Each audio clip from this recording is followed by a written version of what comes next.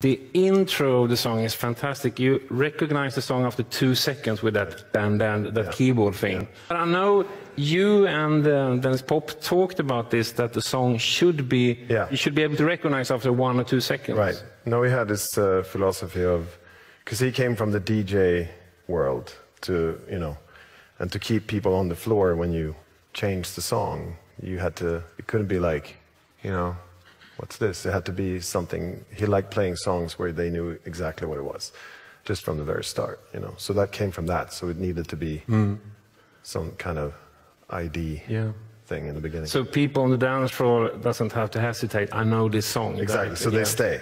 Yeah, you know? That was the whole thing. Yeah. Keep them on the floor. Yeah. Just one fact about this song. I mean, the word hit record is a bit overused, but this record, Baby One More Time by the great Britney Spears, was actually #1 in every single country on the planet it was released, which is quite incredible. Yeah. Wow. I didn't know that.